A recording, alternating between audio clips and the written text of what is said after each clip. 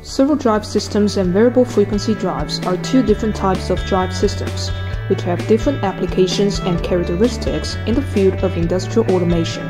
Today, we're going to dive into this topic in detail. To understand their difference, let's take a minute to consider each separately before comparing them. A servo drive is an integral part of a servo system that consists of a motor, a controller, a feedback device, and of course, a servo drive. In layman's language, a servo drive is a part of the servo system that receives a particular command from the control system, then amplifies it and transmits the current to a servo motor in the system. The servo motor produces a motion tailored to the command it has received. The command signal usually represents some of the physical variables such as torque, velocity, and desired position. The servo motor is equipped with a sensor, namely encoder, that detects the current position of the motor and reports it back to the servo drive. When the feedback is received, the servo drive compares the motor status and position with the commanded variables. If there's a deviation from the given commands, the servo drive alters the frequency, voltage, or any other variable to correct the deviations. A variable frequency drive, VFD, is also a motor control unit, but it works in a different way than a servo drive. The VFD is a type of motor controller that works in conjunction with an electric motor by varying the variables such as voltage and frequency that are supplied to the electric motor. While a servo drive needs a command signal given to the motor to compare the actual and desired position of the motor, a VFD directly controls the voltage and frequency supplied to the motor. VFDs are also known by other names such as AC drive, adjustable frequency drive, and inverter. When it comes to the motor speed, RPM, a variable that is directly related is the frequency. The lower the frequency is, the lower the speed of the motor, and vice versa. Sometimes the electric motor doesn't need to run at full speed, and VFD can come in handy since it allows you to manipulate the frequency and voltage.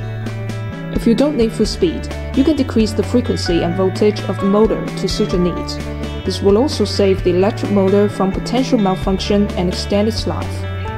Generally, variable frequency drives are used for reducing energy consumption, thus reducing the energy costs of an electric motor.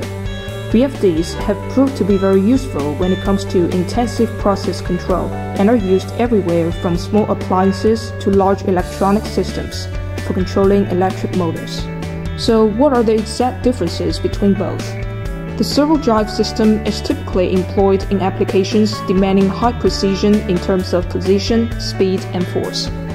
Known for its outstanding accuracy and responsiveness, it can achieve high-performance closed-loop control, with which the system adjusts itself by continuously monitoring the feedback mechanism, such as encoders, to ensure precise position and speed control. The servo system finds extensive applications in fields that require high precision and performance, such as CNC machine tools, robotics, and precision machining. In contrast, the variable frequency drive is primarily used to adjust the operating frequency of a motor, thereby controlling its speed. It enhances system efficiency by adjusting the power frequency to reduce motor speed during startup and operation. VFDs are widely applied in scenarios where speed control is needed, such as ventilation, pumps, and conveyors, with less focus on precise positioning and control. Therefore, when choosing between a servo drive system and a variable frequency drive, considerations should be based on specific application requirements. If precision and excellent control are essential, especially in fields like robotics and CNC equipment, the servo drive system may be a more suitable choice.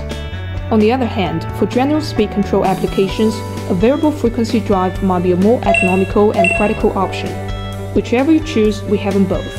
Find the product links in the description section below and be the first one to get the best deal.